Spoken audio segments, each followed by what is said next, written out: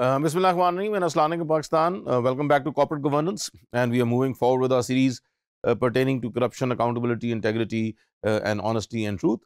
Today we're going to talk about the detection mechanisms of corruption, and we'll see how the corporate sector can be made more accountable, more transparent, and they can avoid corruption in a better way. Now, when we are looking at one of the most effective tools, which is called audits, then they can be an internal or an external audit.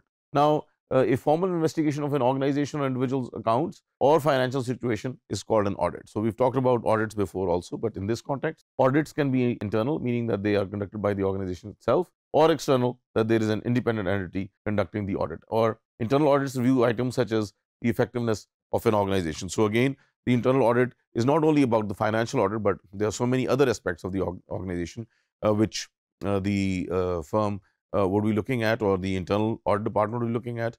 And then again, what we see is that we could say that there is a financial audit and then there is a management audit. So there are different types of audits, and again, both are very important in their own contextualization, especially in the fact that nowadays companies are using sophisticated methods and also software to try to hide whatever corruption they're doing or black money they're accumulating. So it's challenging for the different audit firms even to find out or to trace, backtrack where corruption is basically emanating from. As examples, in South Africa, auditors are legally required to report any suspicious activity. In many countries, the role of an external auditor of public institutions is assigned to specialized governmental body such as Supreme Audit Institution or National Audit Office. Establishment of the Spanish General Comptroller of the State Administration way back in 1874 are all examples of how corruption is being curbed and what are the mechanisms which can be used for it. The institution of the Auditor General of Pakistan through Article 168 of the Constitution, and therefore the Auditor General Office is a constitutional post. The Securities Exchange Commission of Pakistan is the regulatory body for all public and private sector according to Companies Act 2017. The advent of blockchain technology has made audits more effective, and another example is white paper produced by one of the Swiss companies again. What we see is that there are different levels and different forms of having accountability, and also ensuring that there is a better audit at the end of the day. One of the infamous examples or notorious examples is the Siemens Corporation scandal, showed that audit systems can also fail.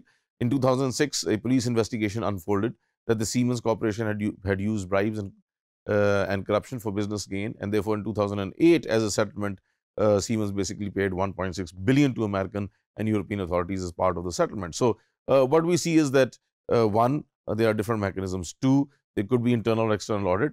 Three, it's extremely important that truth and honesty is being exhibited by all of the employees to ensure that a better environment can emerge. And then if not, then there is always this possibility that it can be done externally. And then there are external audits, which are again very thorough and very important, and they form a basis for the board to come up with a different strategy or a different tactics to ensure that the best possible way of doing business is being followed by that organization. And we see some of the best organizations in the world, like Siemens, they had to pay a 1.6 billion fine as a settlement, which again shows how this has permeated not into Pakistan as a third world country, but across the world and across different institutions. And therefore, it's very important that we have the right mechanisms to ensure that this is not spread. Actually, it should be curtailed at all levels and at all forms, and therefore there should be a genuineness in ensuring that the audit is being done in the best possible way.